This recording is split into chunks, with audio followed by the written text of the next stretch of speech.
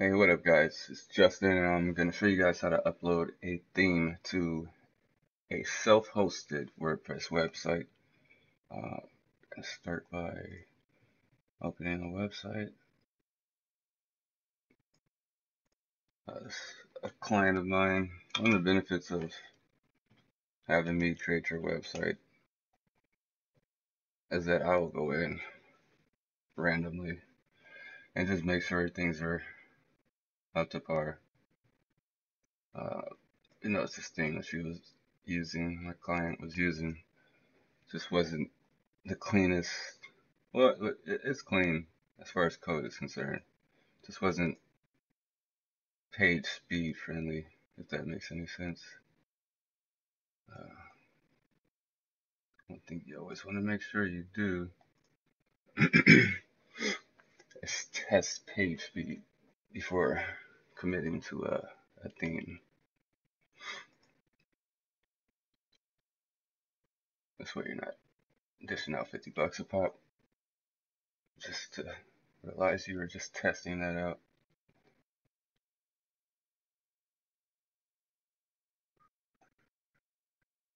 Okay, that's cool. Alright. Okay, first thing you want to do, if there's a theme already installed, in which case there is, you want to first go to themes, and I like to default to one of the original WordPress. I'll go 2015.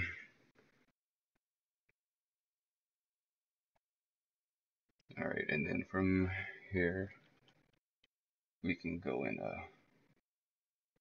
make sure the plugins aren't going to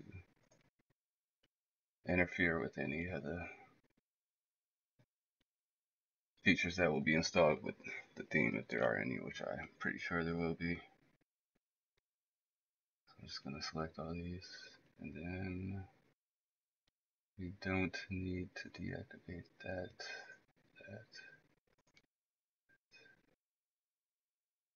I would say, I know these plugins that I'm deactivating. I would say deactivate anything that's theme specific right off the back, because those are going to give you the, like, for instance, this by Theme Fusion, it's like a given. You would want to deactivate something like that.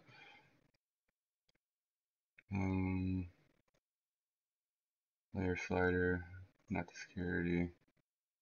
That won't really do much. These could, they shouldn't, but they could.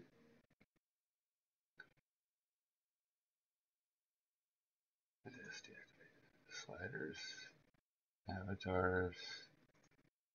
Probably won't have to do that. Won't have to do that. Won't have to do that. And yeah, you just saw like a whole suite of plugins that you can probably use. That's all WordPress is, just you being able to see which plugins work together with your setup to get your uh, your setup going. So I'm gonna disable that too in WooCommerce, just because I've had issues with those in the past when you want to deactivate those.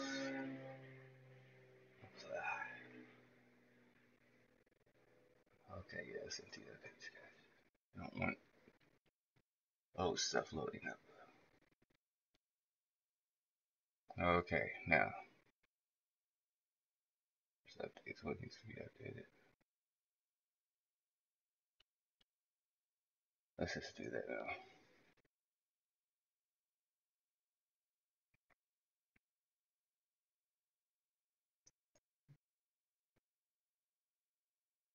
Alrighty. And preparation's pretty much done there. So the next step would be to get the file, which should be in zip format. There's two ways you can do this. You can do the drag and drop or click and upload way via WordPress's interface, or you can go and download. Let me see if I even have it on this system. That would be file sealed. Yes, I do have it.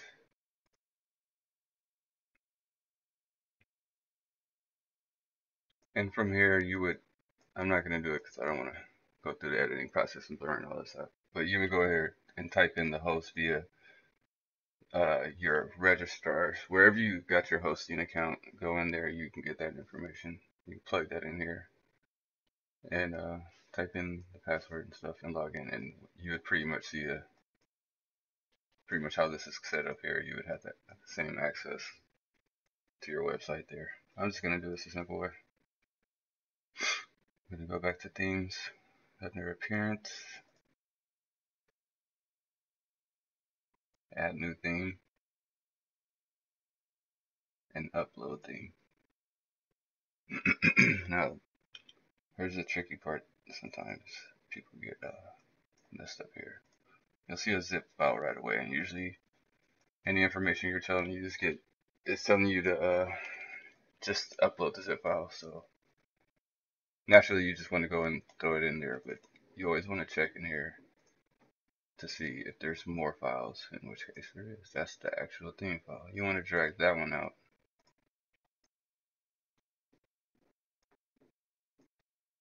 Not the complicated one, but the one that usually has a more readable title. And then you drag that in there. Click install.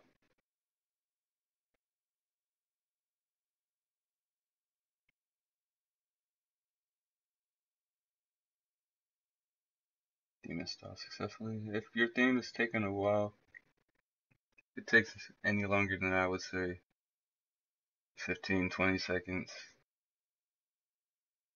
Um, there's probably an error, or your theme is just incredibly large as far as the content that's in the package. Or you may have done the mistake that I mentioned could happen of uploading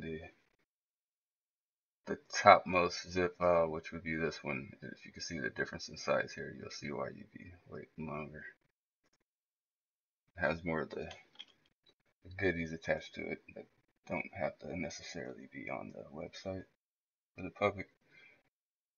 Okay, now before I activate, I'm just gonna go to themes just to make sure this actually did work well. I might give you guys a tutorial on child theming as well too, but not just yet. Got a lot more going on. So we're gonna activate Almond.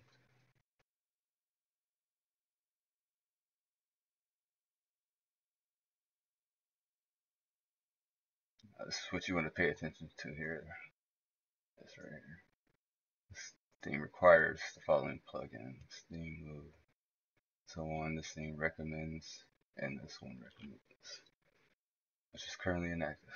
So that one's usually on most themes nowadays, just because it's a very efficient way of creating your contact forms and forms in general. So I do recommend using those. But yeah, begin installing plugins. Select them all, install, apply.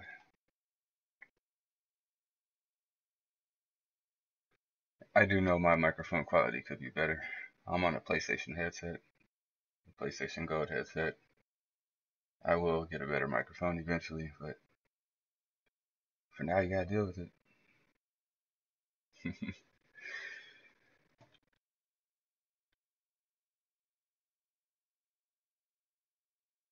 Okay, now,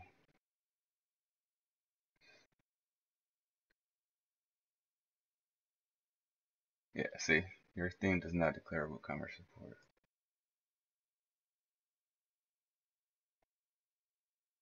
That doesn't stop you from using it. It's just, it can be integrated.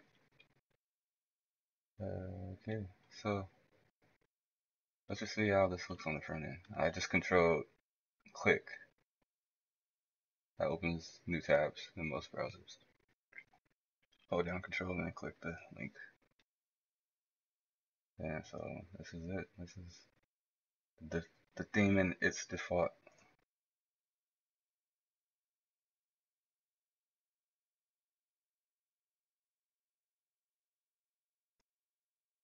Pretty smooth.